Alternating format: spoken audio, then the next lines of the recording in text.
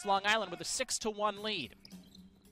Speedy Smith bounces left side. Nwaba driving in the lane. His floater is good. David Nwaba will back it out and set up a play with 5 on the shot clock. He'll take a deep three-pointer. It is well short, but comes right in the hands of Nwaba, who goes up and finishes.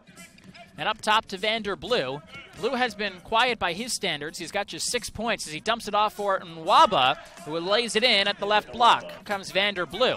Blue with it right wing, goes around a screen from Ayers. Blue driving baseline, bounces for Nwaba. Layup is good, pretty fine from Vander Blue. Points to go along with 6 assists.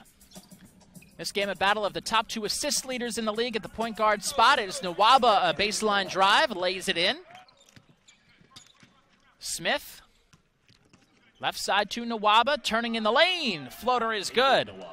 David Nwaba, McCullough, faces up Harper. Puts it on the floor. Spin move in the lane. Had it blocked from behind by Nwaba. Donnie McGrath, right side. Thought about a 3. Instead bounces down low neatly to McCullough, but he had it blocked away by a combination of Nwaba and Harper.